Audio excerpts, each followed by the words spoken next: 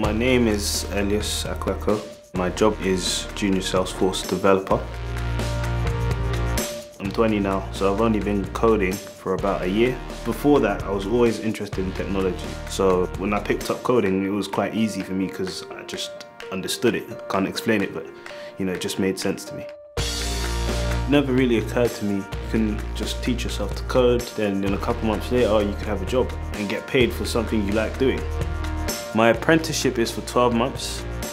I applied for the job through Just IT, so they are my apprenticeship provider. They facilitate young people like me with jobs.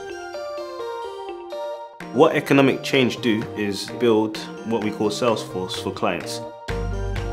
I would say I love the challenges that the job brings, also the perks. So you meet quite a lot of people, a lot of interesting charities. You as a charity would approach us, or we would approach you, and we go, all right, so you guys need Salesforce. What can Salesforce do for you? I, the developer, would build from that.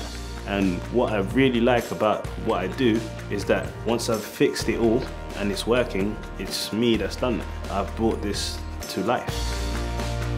Me personally, I prefer working in a small company because there's more for you to do. There's more opportunity to learn. Everyone supports each other as well, which is what I really like.